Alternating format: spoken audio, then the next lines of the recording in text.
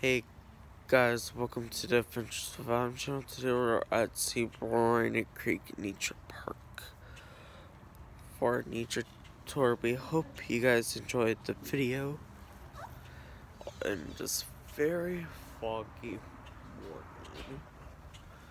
And here is some information. They have the hometown holiday festival on subsequent holiday.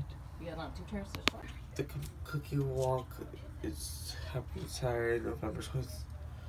We'll have to do that. Oh yeah. Saturday, November 25th. Oh, that's Tire for we something. got. You got something going on. Yeah, if you want to come, it's dogs on dogs. But these two already passed. These two haven't happened. Take a second to pause and read this.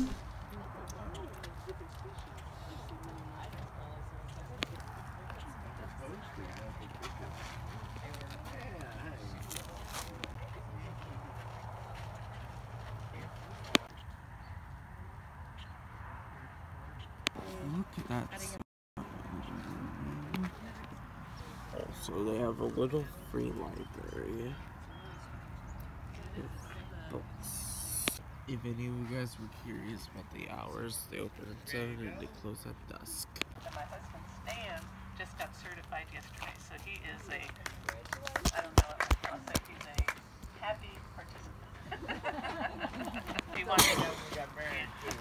I told him that after I became a master naturalist, I told him he had to have something to do. Anyway, thank you all for knowing what's here, so you can come back on your own and explore. We're going to go to these 7 areas. We're going to go to the butterfly garden. I'm going to point out the arboretum. We're going to go around Seabournce Lake. We're going to go through the wetlands area to the prairie demo area, the native garden, native plant garden. And it's a demonstration garden. It's to help people learn what they can do to attract butterflies. So we have volunteers who come in here, plant, weed, trim, take care, and we've also labeled all the different plants so you can see what's here. Now there are 2 different plants that we focus on, or types of plants. We have what we call nectar plants, and those are the plants that the butterflies and moths and different pollinators use for food. And then we have what we call host plants, and those are the plants that the caterpillars, the eggs are laid by the butterflies or moths, and then the caterpillars eat the plant.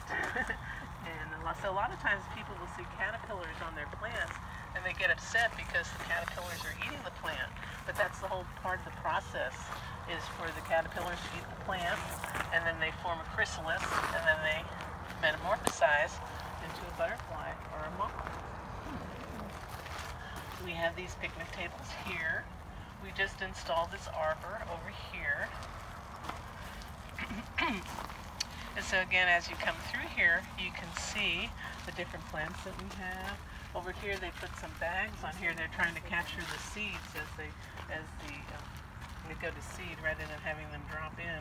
They're going to try to plant those in another area. And we also have a little lending library here, which looks a little sparse today. I guess people haven't realized when you take a book, you're supposed to put one back or get them to your mom. See, like over here, this particular plant is going to seed. And this is one of my favorites. We try to have as many native plants as we can in here. And I'll talk to you a little. Well, this is a different plant. This one right here is, I think it's called coral bean, if I'm not mistaken. Are y'all familiar with Seek or iNaturalist? There's an app. I use Seek a lot, which is the junior version of iNaturalist, because to me it's a lot easier. But you open up the app, and then you go to the butterflies. Absolutely love it, have it in our backyard. When we come back around, once the sun's coming through and it's not as wet, we'll probably start seeing some butterflies and moths over here.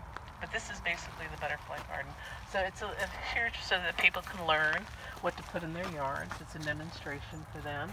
And all of these plants grow beautifully. This one here, the mist flower, Usually it's just almost shaking with butterflies.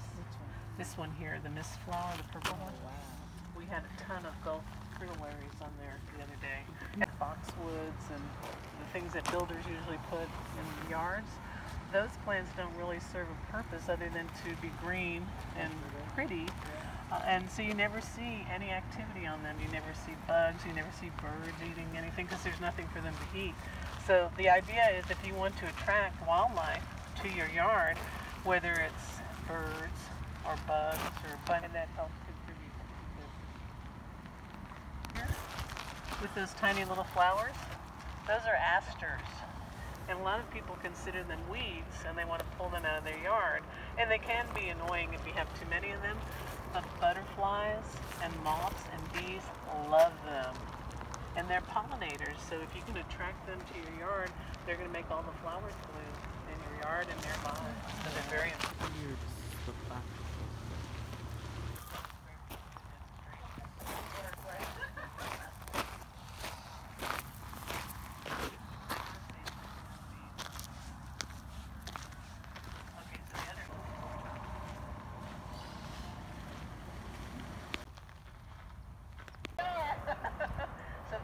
Over there, there's people feeding them because you have to, they really need cracked corn or specific. We have 2 piers that on either side for fishing. Is that what you're asking about? Right. We do have water, it's reclaimed water that's put in us to hang out. Nope, swimming allowed. One pop up in Groundsel Groundsel tree. Okay, got it. Yeah. I forgot. The sun is, that's the rest of the park. There's a sports complex there. And a lot of people go to the sports complex and think that's all there is to Seabournce Park. But this is the nature park. How do they get over there to the sports? You can actually enter off the freeway. There's a driveway that takes you there. They have ball fields, a lot of different organized sports are played there. There's another Groundsel. Groundsel tree, just so everyone knows. Here's the back.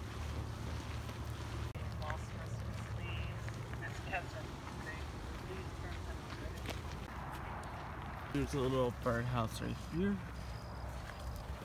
The floor's gone. Wow, look at that foggy view, guys. Yeah. Also, you can see a little bit of the blue sky. That's good. This is also something for frisbee golf.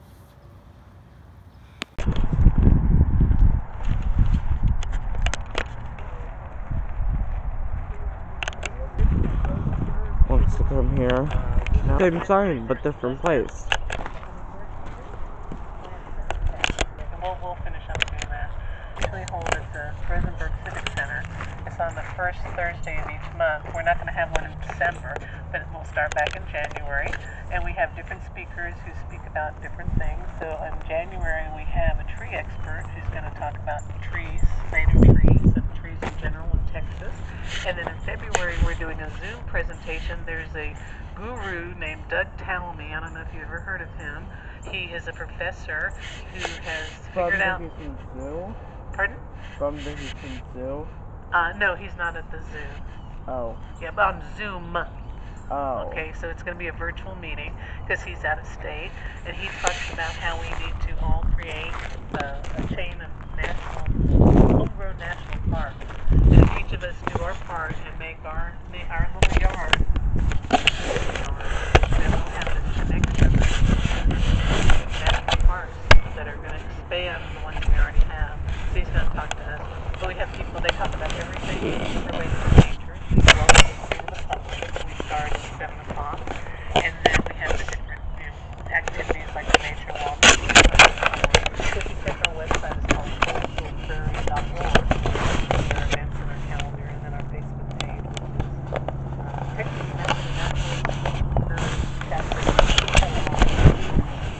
yeah. Anybody have any questions? Thank you so much for joining us. We can continue Alright, we are about to veer off into this path. Also, we have so much cameras, so y'all know.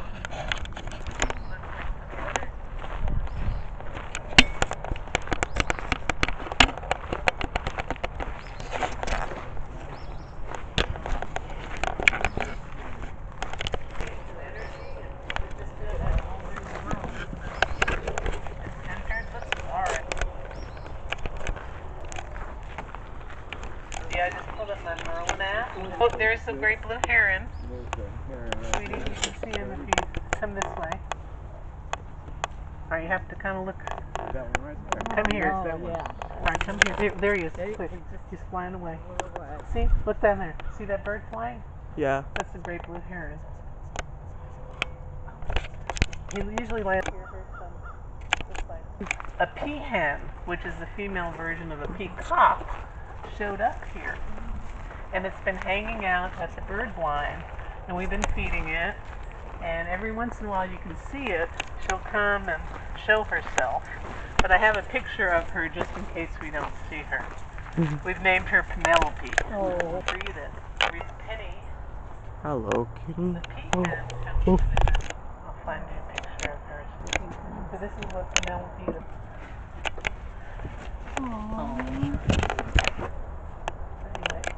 Hello, kitty, go. Oh, the sun is popping like this thing.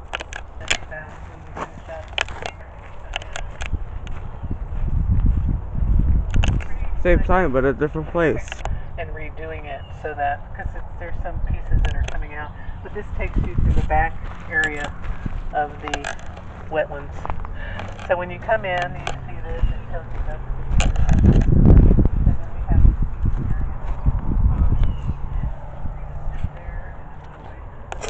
Same sign, but different place. There are a few boards that are, yeah, there are, I'll go, that are, need to be replaced. So they're just going to tear this all up and redo it. It'll be a bit of a nuisance, but once it's finished, it'll be very nice.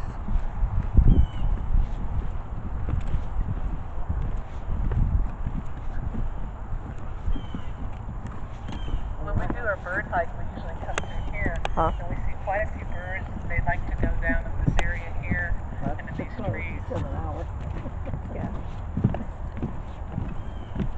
Oh, look at these beautiful cobwebs. Isn't that amazing? Whatever. Like lace.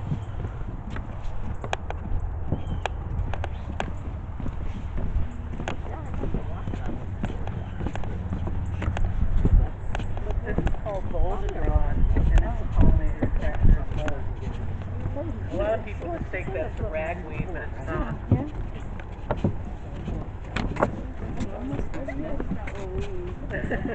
A lot of people consider these a lot of native plants weeds, but it's all in the mind of the beholder.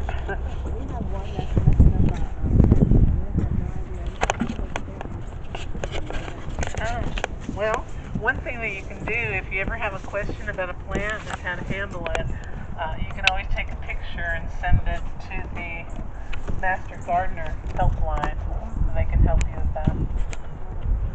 Or Ben Master Gardeners. See, this is a little closer view of the rookery here. Of course, there's no activity right now. Usually see that more in the spring.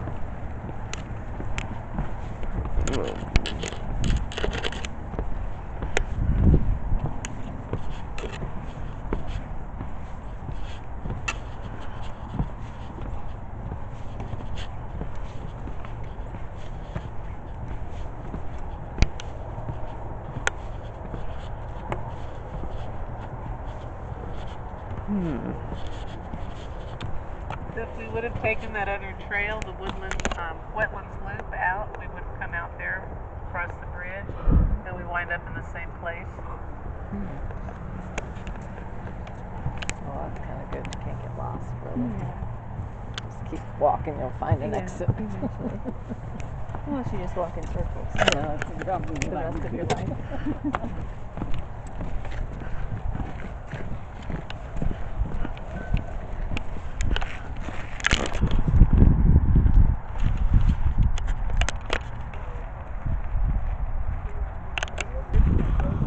Wants to come here.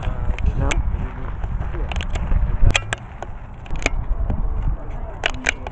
So if you guys scan this QR code, it will tell you guys that you guys can actually join them on the hike whenever they're doing it next.